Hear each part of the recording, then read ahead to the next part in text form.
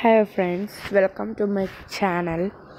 Today I am going to say a settings of Oppo A57. That is easy.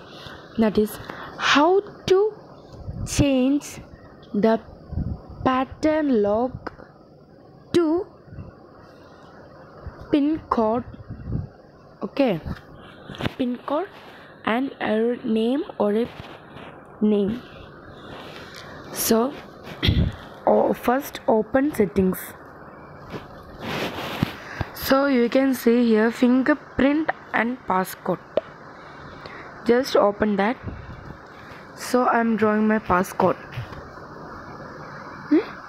Now this is looking like my change passcode and close passcode.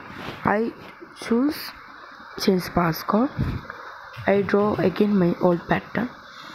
You can see here other encrypt options. Click on that. See, you can see custom alphanumeric and 4-digit numeric. I select a custom alphanumeric code. See, I am typing my name. That